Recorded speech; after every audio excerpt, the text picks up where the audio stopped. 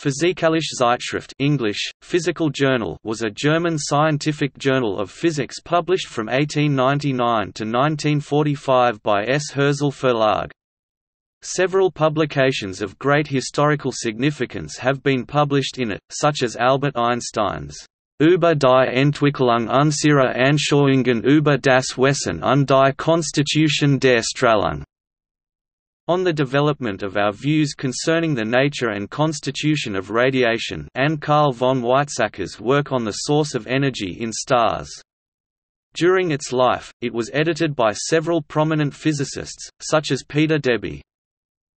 Some of the early volumes before 1908 are available on archive.org.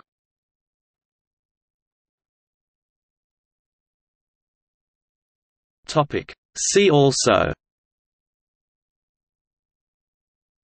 Zeitschrift für Physik.